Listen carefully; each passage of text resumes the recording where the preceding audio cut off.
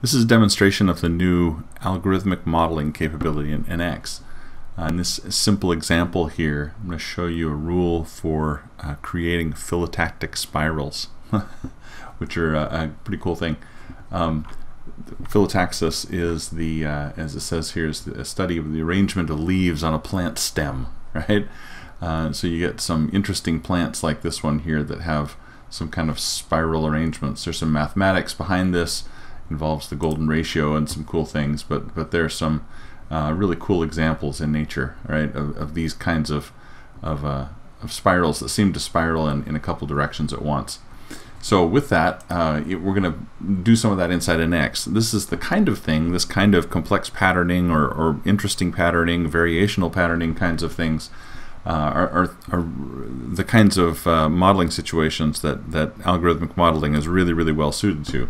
And so we'll see that here as we look at this.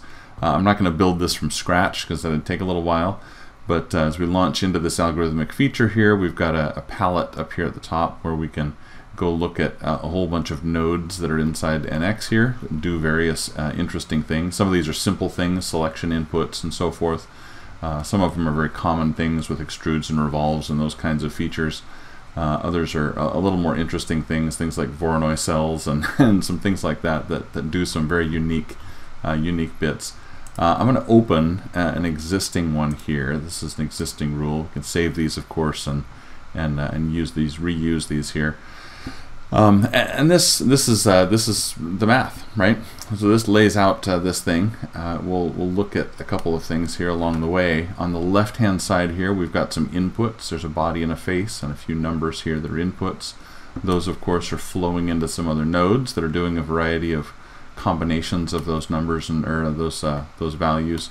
On the right-hand side, we'll have an output node, right? And this will define, essentially, as it says here, the objects that are going to persist when the rule gets added to this part here. There may be some other construction geometry and things that we don't show in the end, but the final geometry here, things that we pipe into the output node, will show up there. Last node here, of course, is a Boolean feature that's actually going to subtract a bunch of holes out of this disk. These holes are driven by the cylinder node right here. We haven't built any of them yet, and so this, if we look at this point right now, this is going to have an empty list here in the data. But let's go satisfy some inputs, and we'll start to see some geometry.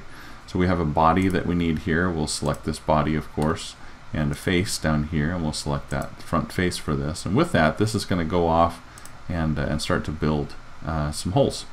So there we go. So this is kind of our default set right here. There's a diameter factor here that's kind of a scaling factor as we go away from the center. So as you can see, of course, the diameters here are varying. As we get closer to the outside, they are getting larger. Ones closer to the center are smaller there. And you can see that kind of double spiral pattern in there, the phyllotaxis spiral going on, which is pretty cool. As we come out here and look again at our cylinder list out here at the end, now everything's green, everything's satisfied, and as we look at the display data here, we've got how many of these in here now? Looks like 275 points that are getting created at this particular set of parameters in this feature. As we do this here, we'll say finish. This will take us back out to our model history that we're familiar with. And inside the model history here, we'll see that this is packaged as a feature, right? It's an algorithmic feature, just like any other feature in NX, and we can interact with it that same way too. We don't need to go back to that full graph to do it. We can actually just double-click on this guy and get the specific inputs for this. If we want a more sparse pattern here, we can put in some lower numbers there at the front. That'll give us that kind of a pattern, right? If we want to get a little crazier there, we can put in some pretty large numbers here, actually, and you'll see we'll get a lot of circles there quite quickly. So response is quite nice on this, and yeah, we can see here they're starting to overlap a bit, and so we'll come back and it's the robustness of NX there working nicely for us, and we'll come back and change that diameter factor, scale those a little differently as they head out toward the outside, and there we go, and we get that kind of a look. Right? again, very large number of features going, booleans really, right? This geometry that's getting subtracted away in this particular case. If we want to go back and edit the definition of that rule, we can come back in here and edit definition, and that'll take us in to the logic editor environment again, and we can see how that's all put together, right?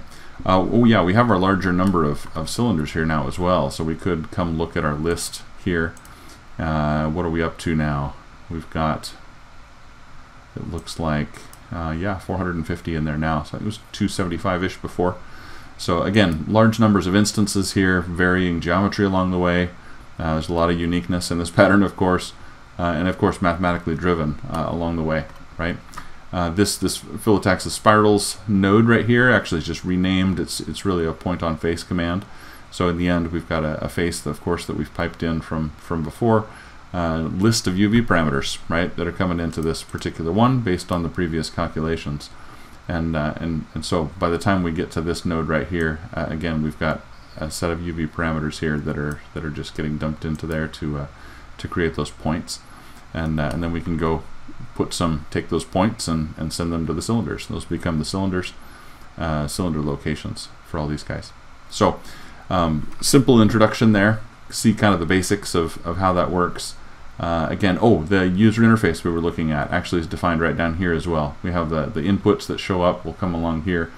This down here tells us which ones to show in the dialog and which ones not to show, and the order in which we'll present those. We can drag those around and rearrange those to preview and to use this dialog to interact with that. We can do that from here as well, right, if we want to.